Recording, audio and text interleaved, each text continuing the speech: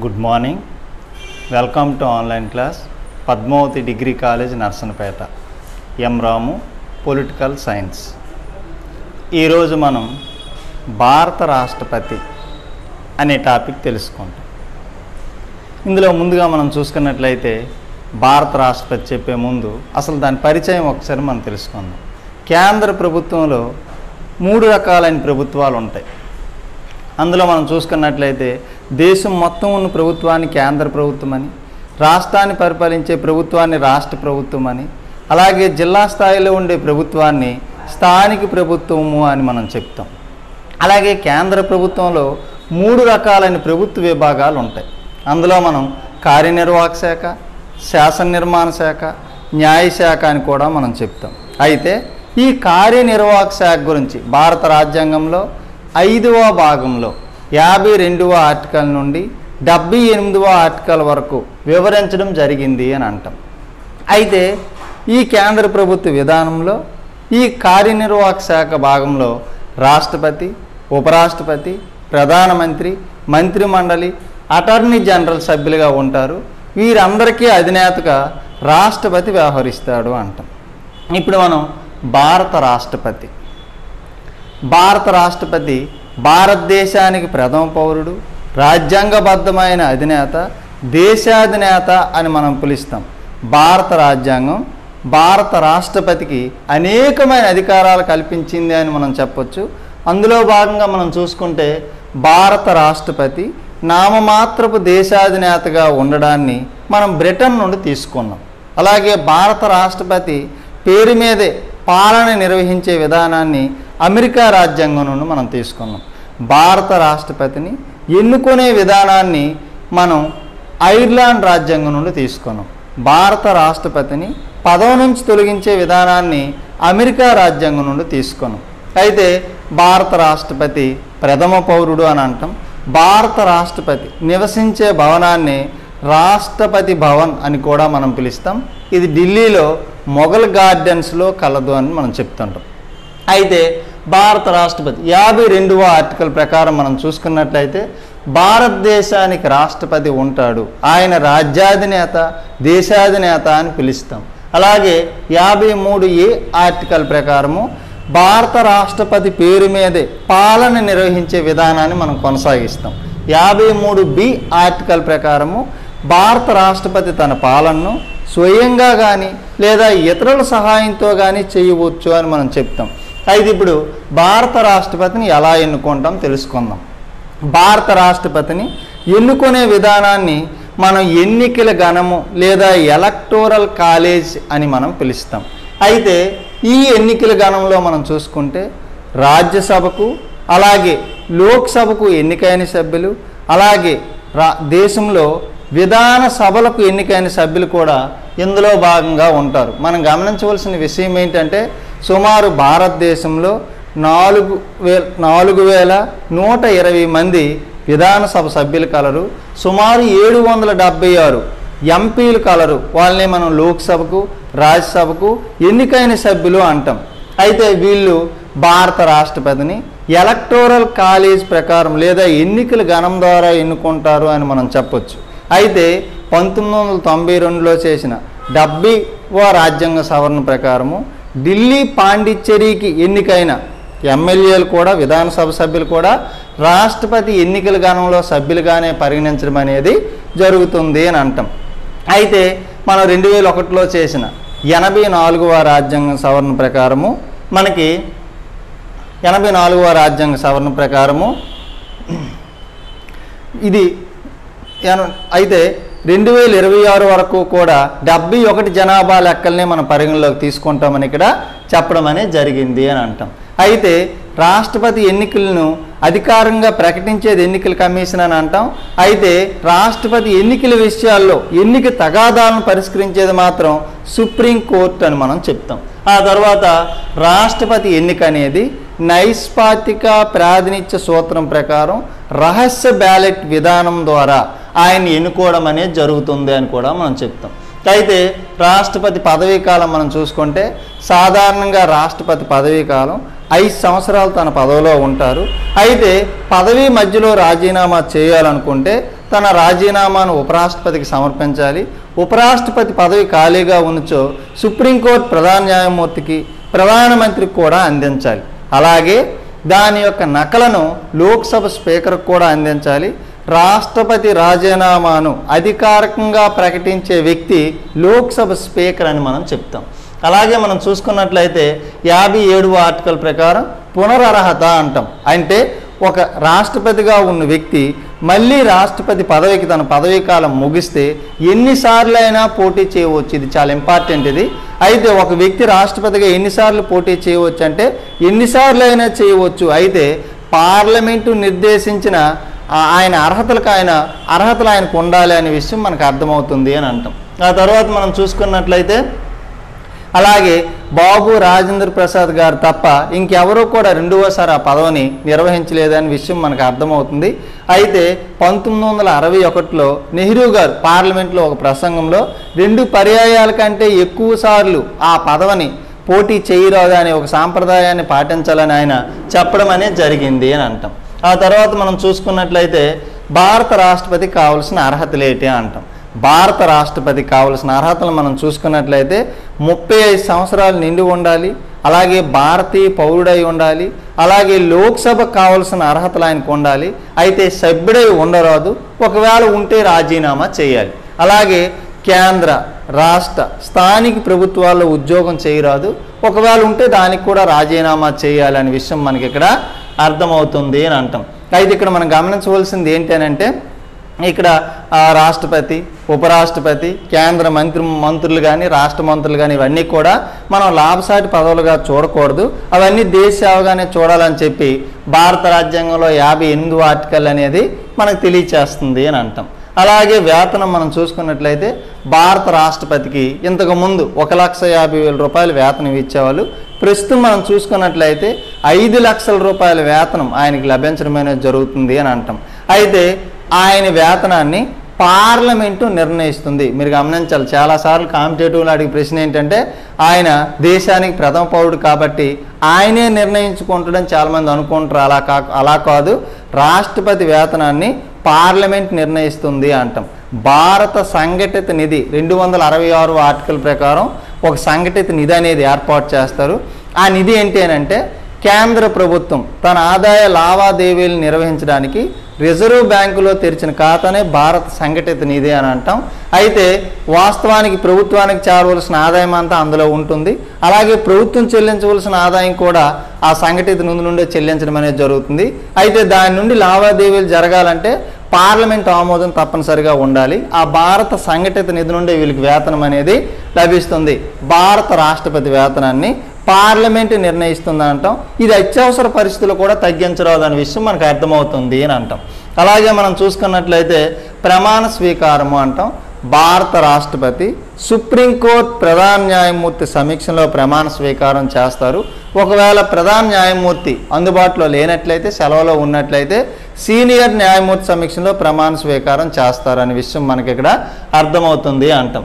అయితే పదవి నుండి తొలగింపు అంటాం. ఆర్టికల్ 61 ప్రకారం దీన్నే మనం మహాభియోగ తీర్మానము అని చెప్తాం.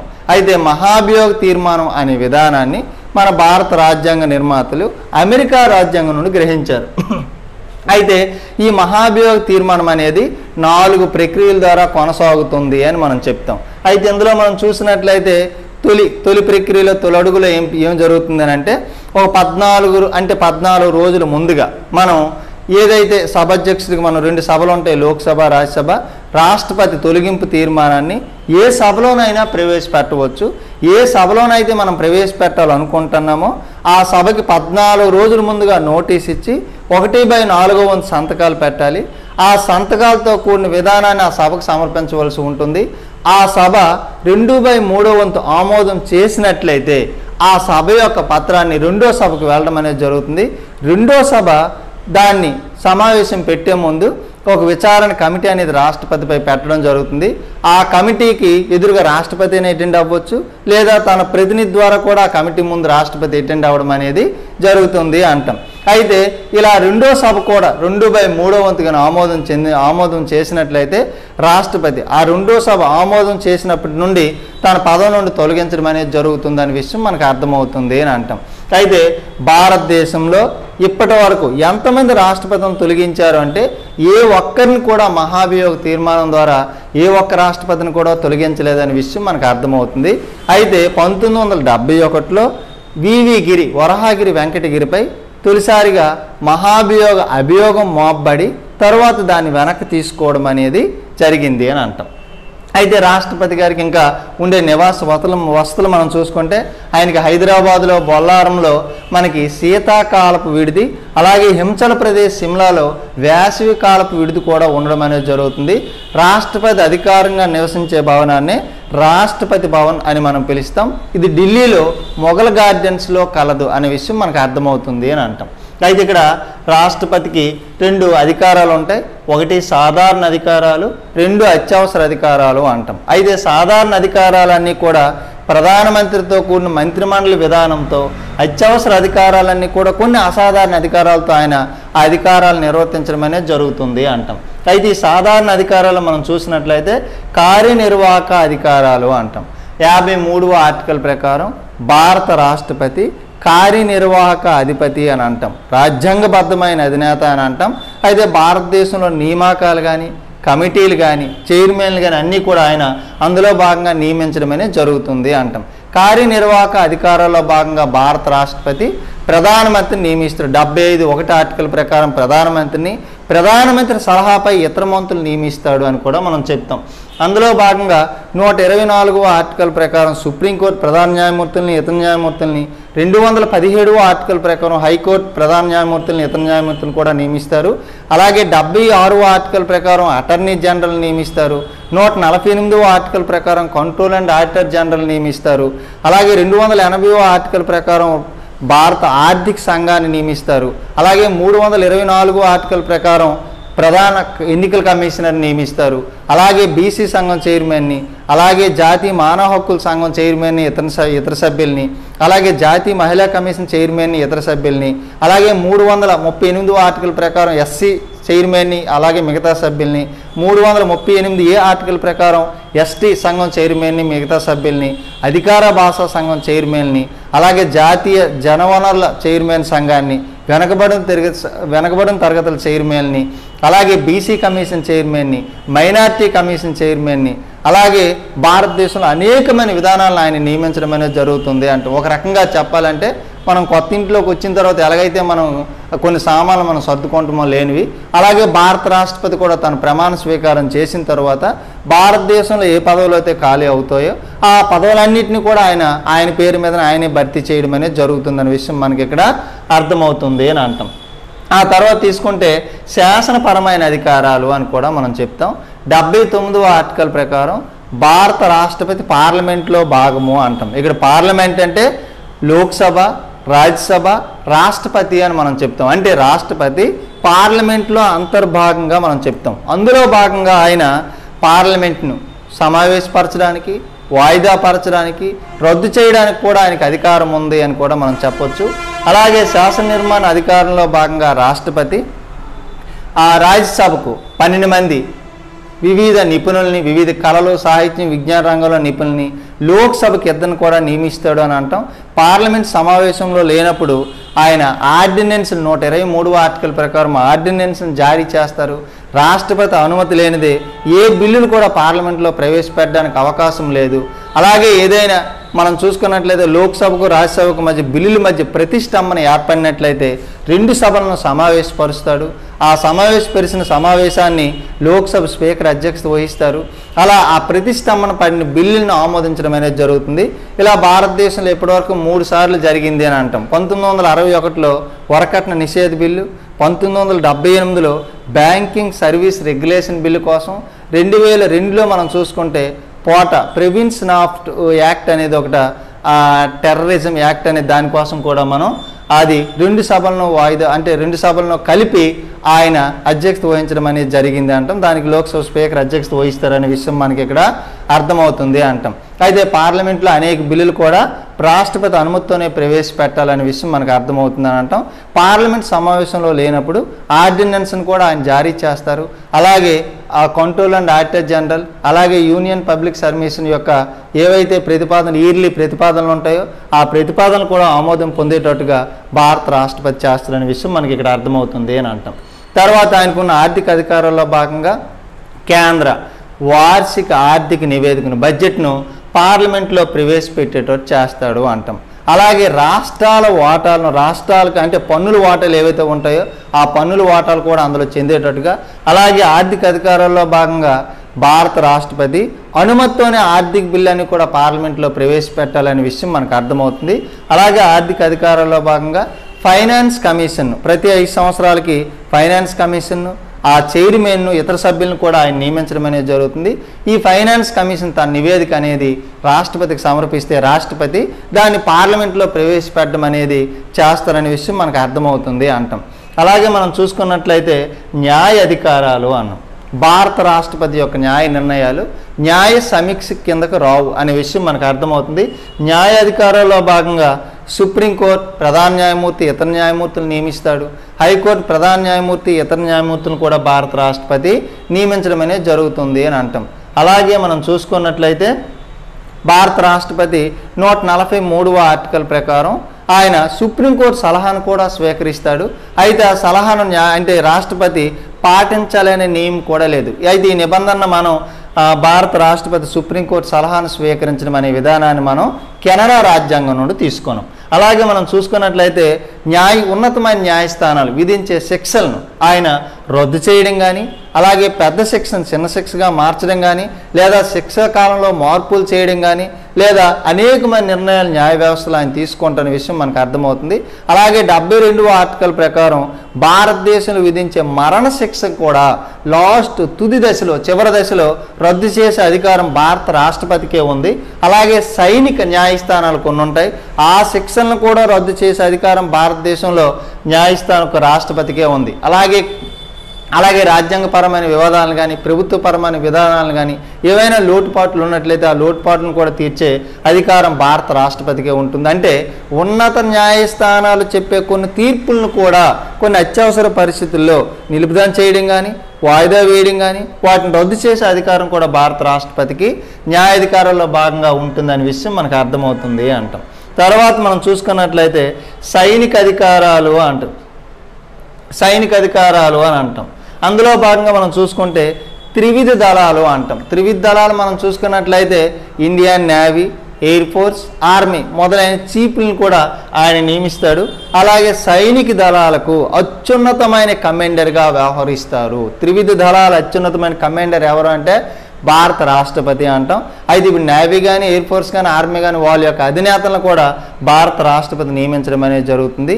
అలాగే మనం చూసుకున్నట్లయితే యుద్ధము, అలాగే శాంతి సంధులు, ఒడంబడికలు అన్నీ కూడా భారత రాష్ట్రపతి పేరు మీదనే జరుగుతాయనే విషయం మనకి ఇక్కడ అర్థమవుతుంది అంటాం. కొన్ని అంతర్జాతీయ వేదికలపై కూడా భారత రాష్ట్రపతి ప్రాతినిధ్యం వహించడం అనేది జరుగుతుంది అని అంటాం. అందులో మనం చూసుకుంటే తర్వాత దౌత్య అధికారాలు అంటాం. అయితే మనం చూసుకున్నట్లయితే విదేశాలలో భారత రాయబారులను కూడా భారత రాష్ట్రపతి నియమిస్తాడు. అలాగే విదేశాల నుండి మన దేశానికి వచ్చే రాష్ట్రపతుల యొక్క నియామక పత్రాలను కూడా భారత రాష్ట్రపతి స్వీకరిస్తాడు అని అంటాం. అంతర్జాతీయ వేదికలపై కూడా ఇతను భారతదేశం తరపున ప్రాతినిధ్యం వహిస్తారు అనే విషయం మనకి ఇక్కడ అర్థమవుతుంది. శాంతి సంధులు, ఒప్పందాలు, ఇతర దేశాలతో జరిగే అన్ని కార్యక్రమాలు కూడా భారత రాష్ట్రపతి పేరు మీదనే జరుగుతాయనే విషయం మనకి ఇక్కడ అర్థమవుతుంది అని అంటాం. అందులో భాగంగా మనం చూసుకుంటే భారత రాష్ట్రపతికి కొన్ని ఇంకా అధికారాలు అత్యవసర అధికారాలు అని అంటాం. అత్యవసర అధికారాల్లో మనం చూసుకుంటే జాతీయ అత్యవసర పరిస్థితి, రాష్ట్రపతి పాలన, దీన్నే మనం రాజ్యాంగ అత్యవసర పరిస్థితి అని అంటాం. దీన్నే మనం ఆర్థిక అత్యవసర పరిస్థితి అని కూడా మనం చెప్తాం. అయితే ముందుగా జాతీయ అత్యవసర పరిస్థితి, దీన్నే 352 ఆర్టికల్ ద్వారా మనం సూచిస్తాం.